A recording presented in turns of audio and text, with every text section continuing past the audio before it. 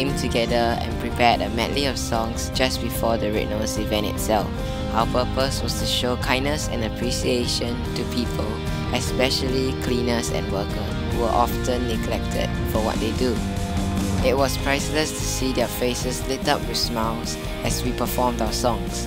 I want to be a youth who loves God and loves people.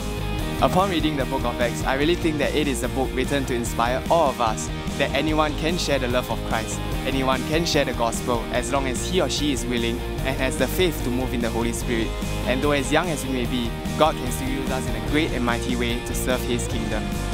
It is not my first time fasting, but this time is different because youths from City Harvest Church are coming together to fast together, and there is this sense of unity. Fasting has brought me closer to God. It allowed me to deepen my consecration towards Him and helped me to be more kingdom-minded.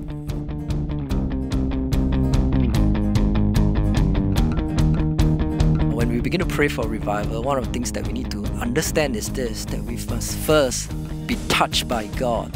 And as we are being touched by God, being renewed by His fire, as we start to learn to consecrate our life for the Lord, and out of that relationship, I believe that revival will begin to break forth.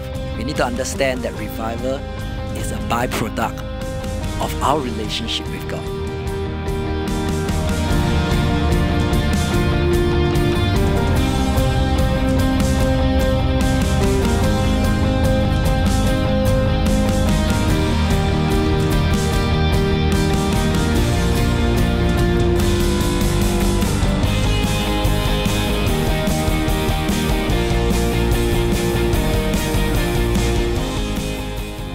Coming to church should never be an obligation. It should always be a delight. You know, serving the Lord, must never become a duty. It has to be a joy. I pray that the young people of City Harvest Church will always place Jesus at the center of our lives. He is the center of our lives. Nothing else matters.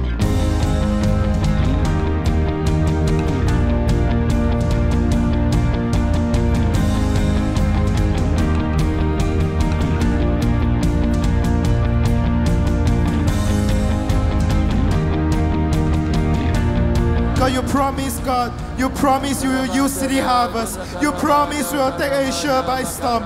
God, you promise your glory will fill the earth. You promise your glory will fill Singapore. God, we pray, God, right now, Lord, tonight, Lord, send forth this anointing, God. Send forth revival, God. Send us out into our campuses, Lord.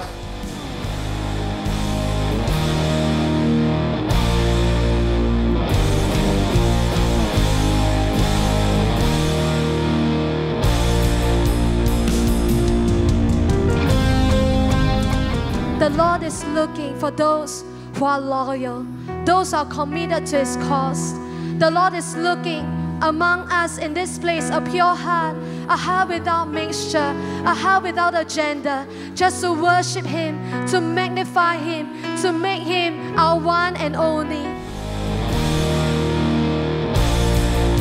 Friendship evangelism isn't evangelism if you don't talk about Jesus. Relational soul winning isn't soul winning if you have never led anybody in the sinner's prayer to receive Christ. Because Jesus is still the only way, the only truth, and the life.